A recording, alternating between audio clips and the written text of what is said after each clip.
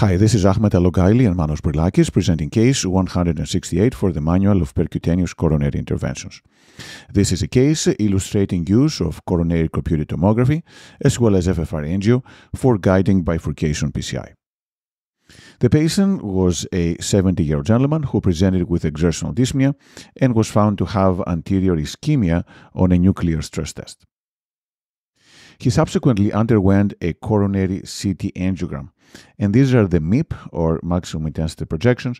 We're seeing here that there is a significant lesion of the ostium of the LAD. There's calcification, both in the left main as well as in the LAD. And that seems to be the culprit lesion that corresponds with a nuclear stress test. This is another way to look at the CT results. This is using the Clearly software. And we can see again a lesion at the ostium of the LAD. This is fairly significant. There is not much calcium inside the lesion, but there is calcium just adjacent as well as in the left main. And this is the way that the software presents the stenosis, which makes it simple. There is severe stenosis into the LAD. Also, it demonstrates the area of minimum lumen area, the MLA in the proximal LAD. And then it can also assess the aorta. So this is a short axis showing that the left main is coming where it's supposed to. The distance from the contralateral aortic wall is 37 millimeters. So a standard EBU or XP guide 35375 would work here. And this software also allows us to look at the plaque morphology. This is scrolling through the occlusion. And now we're putting on the morphology. The blue is calcium. There is calcium, but it's mainly located at one side of the vessel. And here we have some concentric calcium, which is a little further down into the LAD. And this concentric calcium could be an issue with stent expansion. And this is the same thing, looking at what's called linear MPRs. These are multiplanal projections. Essentially, we do have calcium, and at some point, the calcium seems to be circumferential. So planning the PCI, we do have the acronym MLD max, which M stands for morphology, L for length, and D for diameter. And we can get all three components from the pre-procedural CT. There is calcium, which was circumferential. Then we know that the length of the lesion was 28 millimeters. And the reference vessel diameter was 2.8 millimeters distally and 3.3 millimeters proximally. And this is now the coronary angiogram.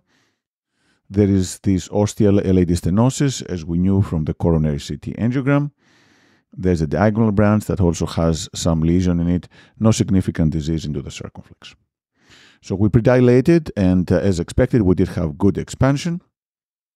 And then we deployed a 30 millimeter stent, a 3.0 by 30 millimeter, based on the sizing we did by coronary CCTA.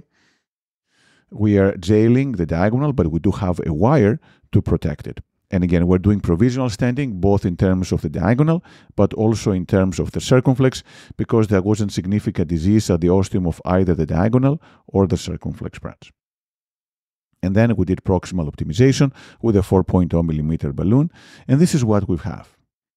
We see that the LAD seems okay, but the ostium of the circumflex seems to be affected.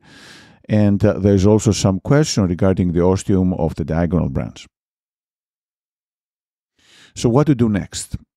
One way to assess this is by doing coronary physiology, and now having the FFRangio, one can do this without necessarily reinserting a pressure wire. And the FFRangio in the diagonal was actually 0.89, suggesting that the stenosis here was not hemodynamically significant. We also did intravascular ultrasound, and the distal left main, we do have suboptimal expansion with an MLA of 5.75 millimeters square.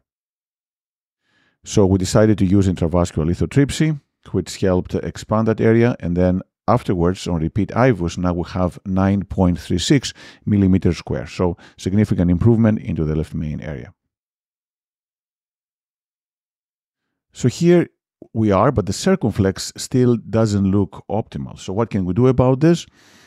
We did a kissing balloon inflation with a 3.5 and 3.0 millimeter balloon. and then another proximal optimization with a 4.0 millimeter balloon. And then here is the FFRangio on the lady afterwards, which is pretty good, although there's some diffuse disease further down. And then we did the same thing in the circumflex, and the FFRangio was 0.93, so no significant stenosis into the circumflex. And the patient did have a nice result with essentially resolution of his symptoms. Several points to learn from this case. The first one is that the coronary CT angiogram can help to assess ischemia if we use the heart flow, but also to guide percutaneous coronary intervention. Here, there is no need to assess ischemia because the lesion was clearly highly stenotic. We did use provisional because the side branches, diagonal and circumflex, did not have significant disease, but we did protect both the circumflex as well as the diagonal. We did find stent under-expansion with imaging, so we did use intravascular lithotripsy, and then we did use FFRangio to assess both the diagonal as well as the circumflex to decide whether anything needed to be done. Nothing was done for the diagonal, however, we did do kissing balloon inflation in the LAD as well as the circumflex. Thank you.